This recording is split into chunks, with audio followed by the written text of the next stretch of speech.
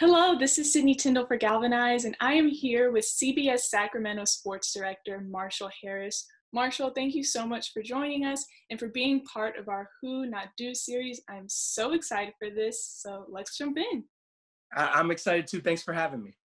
I've heard you talk about helping others throughout your career and paying forward to others in the industry, not just as you got older, but you've been doing it your whole career. Why is it so important so early? I think, the old proverb, each one teach one, um, you know, go back even further. You give a man a fish, he'll eat for a day. You teach him how to fish, he'll eat for a lifetime. Those are important things.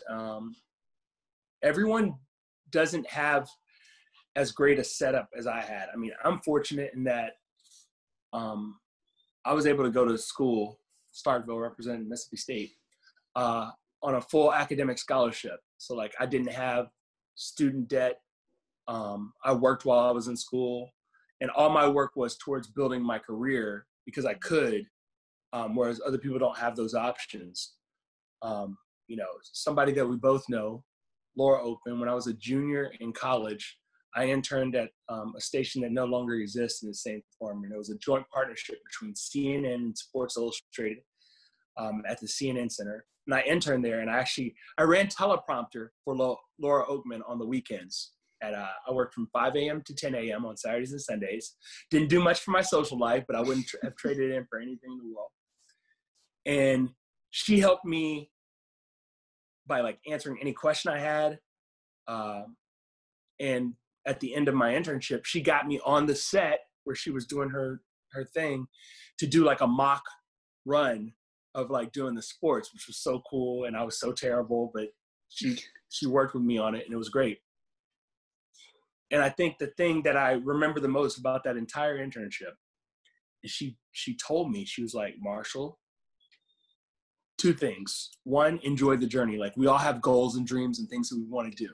Like back then, my dream job was I wanted to work at ESPN and I wanted to host Baseball Tonight, which doesn't even exist in the form it existed way back when. And she was like, but enjoy the journey. And I didn't really understand at the time what she meant by that, but she meant like enjoy like every market that you work in on the way to where you think you want to be. And I can say I had so much fun in all those stops, and I enjoyed it even much more because of that. But she also told me, this business is really tough because back then, this is back in, 2000, this is 21 years ago. She was like, it's really tough for minorities and women specifically. So if you ever have a situation where you can help someone who's either a woman or someone who's a minority, do everything you can to help them and empower them and make them believe that they can do this. Like I'm telling you right now, because she believed in me. She was like, you definitely have a future in this business. You can do this. I know you don't think you did well in your mock run, your mock like audition style tape, but you did. There's so much potential there.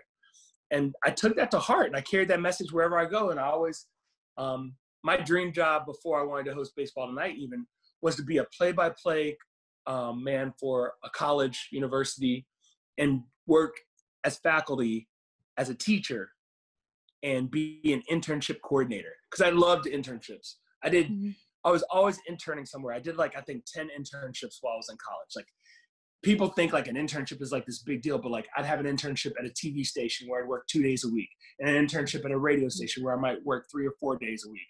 And like, they weren't like 10 hours a week doesn't sound like a lot, but you can learn a lot in 10 hours a week. Mm-hmm. And I was always doing stuff like that. And so I loved the opportunity to help teach, grow people, watch them succeed. And it's something I always did. At my last job at NBC Sports Philadelphia, we had a lot of interns. And I would always talk to the interns like, you have any questions, come and talk to me. I would love to share. And they did.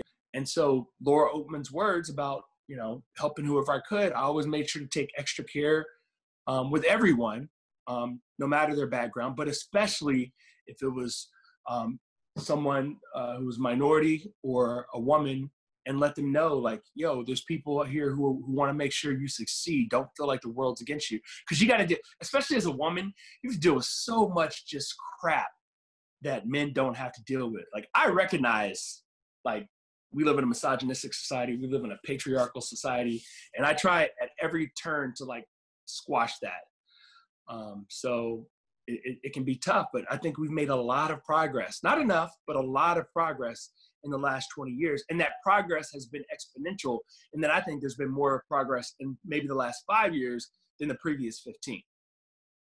I think about my uncle, Stuart Scott, so often, who I know you had a great mentorship and friendship with. And I think about what advice he would give me as I begin my journey in this industry. What's the one piece of advice you have for me that you know he'd love you giving me? Well, you know, it's funny because of Laura, that's how I met Stu. Mm-hmm.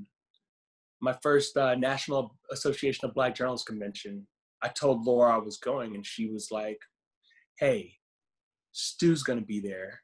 You got to talk to him for me. I want you to go up to him.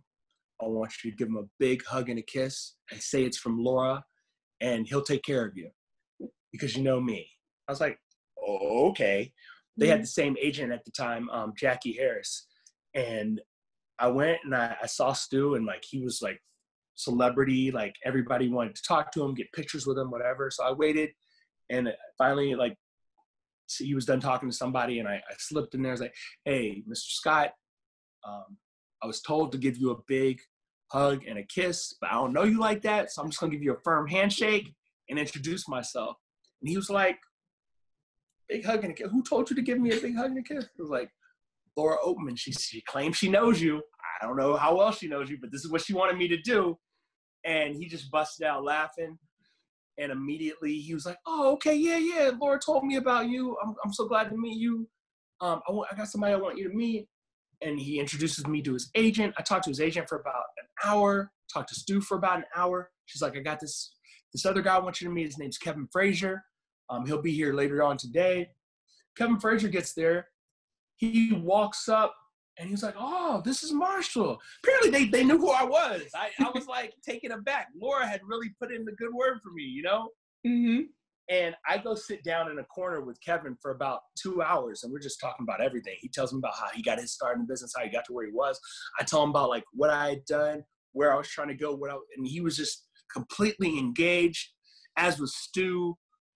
And I picked up 2 mentors who I wouldn't be where I was if they hadn't instilled, like, a certain confidence level of brotherhood, big brotherhood, all of that. And the biggest thing I could tell you about Stu, which you can take with you, maybe what he told me is, he was like, look, man, everyone's not going to like you. You only need it, because he told me about how people didn't like him. Like, people told him he would never work in this business. And he's like, just stay with it. All it takes is one person to give you a chance. And I was just so enthralled by his level of confidence. You got to be confident, and you got to have thick skin, and you got to just go do what's best for you. Get your mentors and keep them up to speed on everything going on in your life, whether it seems like it's minute, small. Let them know what's going on with you so they can be there for you. I always tell people, don't get one mentor. Get a handful of mentors. Why have one aunt or uncle when you can have a whole legion of aunts and uncles who want to see you do well in life and that you can lean on? And some may be better in some areas than others, and they all have different experiences, and those shared experiences are going to show you a path to how you can get where you want to go. And I think that's the biggest thing that Stu would have me tell you as you are on your journey, is that the more people that you can get involved, and, you know, it takes a village. So build your village accordingly. And people want to see people succeed. As many haters as there are out there, there are so many more people who want to uplift you and be like, yo, I helped her, or I helped him get to where he is. I'm so proud of them. People want to be genuinely proud of the things that you're doing, because it carries on their legacy and the legacy of people before them. Like, if you do well, that's not just you doing well for Laura and other people. It's doing well for Stu, who's no longer with us. But, you know, do it for the ancestors is a thing. Like, people made sacrifices and went through pains so that maybe you didn't have to go through as much to get to where you need to go to. Thank you so much, Marshall, for being part of our Who Not Do series. It was a pleasure getting to learn more about you. So thank you for taking the time to do this.